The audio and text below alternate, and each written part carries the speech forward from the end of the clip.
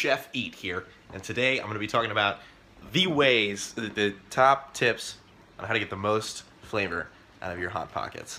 Alright? And here's the key. When you get a big box of Hot Pockets, or even a small one, here's what you need to do. Alright? I don't want you to look at the box. Alright? Maybe pick out the right flavor. Alright? Whatever. Pizza, pepperoni pizza, 4-cheese pizza, Philly steak and cheese. Doesn't matter. Doesn't matter the crust. Here's what I want you to do. I want you to rip that box open and just toss it in the freezer. Just throw it in there. Throw everything in there and then throw the box away. Do not look at, yes, the 4 cheese is not bad. Do not look at the times, because I have a time for you. I've got a secret number. But first, I've got the Hot Pockets prepared here. Let's get them out of the package. Now, I'm committing a huge error today because my hands are quite dry.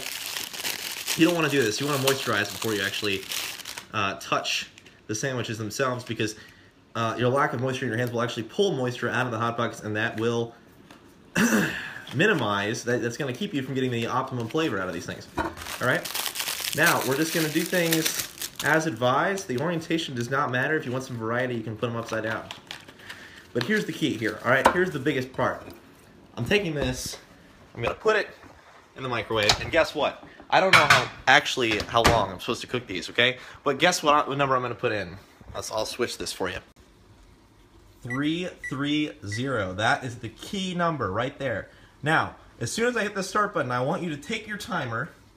I don't have a timer. I'm going to use my internal clock. You take your timer and, oh shit. And start at the 10-minute countdown. I don't want you to touch. I want you to think about those Hot Pockets for 10 minutes, okay?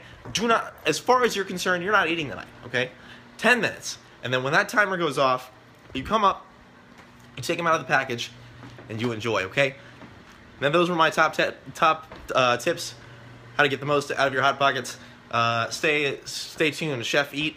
I got your back with the food, okay? Got your back. Also, make sure to dispose of these. Don't save those. Another tip, if you want to hang out by the microwave and try to give off your good vibes. So the thing is, you know, due to the frequency of vibes, of human vibes, they actually won't fit through the microwave grate here.